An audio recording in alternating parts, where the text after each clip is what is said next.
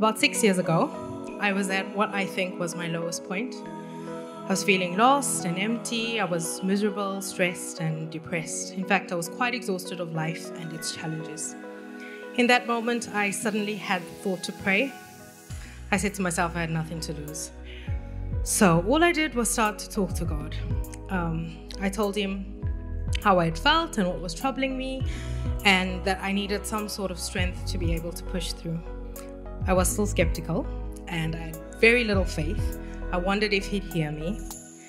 But the very next day, I woke up with this unexplainable feeling of peace. I can't really describe it, but it was very overwhelming. My reception, my understanding of the word just shifted. It felt like I was reading with expectation, to get to know Jesus, not just of him. The more I read, the more I wanted to read, and the more I just wanted to be close to him. It just felt wholesome and peaceful. Jesus has truly done wonders in my life. I wake up every day and I thank him for the endless blessings I have. I make a point to spend time with him where I not only talk to him, but also wait and listen. Of course, I have days when it's hard and I don't feel like I want to, but I hold on to the written promise that he will bring me out from under my burdens. I know what life was like without him, and because of that, I know that I can't live without him.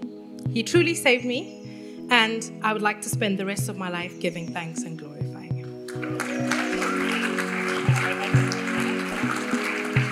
I've been coming to New Community for 12 years now, and in those years I've learned the foundations of what it means to be a follower of Christ. I was very privileged to have grown up in a Christian home, but when I was younger, I didn't really realize that. There'd be days where I'd drag my feet, not wanting to come into church, but that will change when I start going to New Day. And if you don't know what New Day is, it's this event where teenagers go to experience the presence of God. Last year, we were in the Big Top, which is a big tent where we go and worship, and I just decided to close my eyes and put my hands up because I wanted to feel the presence of God. And in that moment, I felt this calming breeze, and I knew it was the Holy Spirit. And from then on, I just knew that if I wanted to be saved, I'd have to give my life to Jesus. So that's why I'm up here today.